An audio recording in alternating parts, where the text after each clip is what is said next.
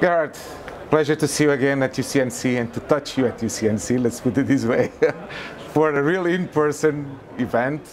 Great panel, great discussion about the race on 6G, the directions that standardization and development will take. What do you think are the key takeaways from this panel today?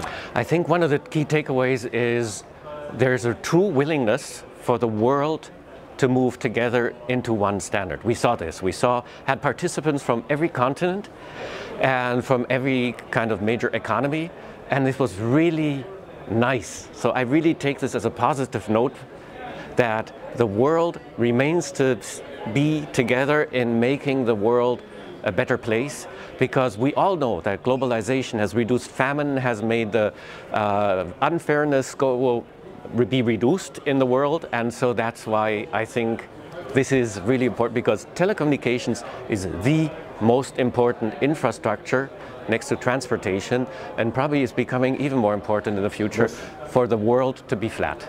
Yes, thank you very much, thank you. See you at the next panel.